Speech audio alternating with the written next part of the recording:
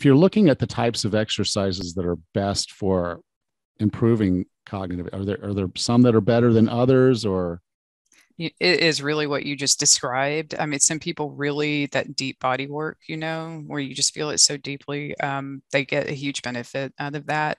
And others get benefit from the forward motion, along with just kind of, I think, being outside and things. I have somebody in my house who has to do both, like pretty intensively, just, so that their mood feels better for them and they feel kind of more at peace inside their own heads. So that's the tailoring part is, how much do you do and what kind. What the studies do show is it doesn't have to be a ton. It can be pretty moderate, kind of according to the recommendations of the public health folks.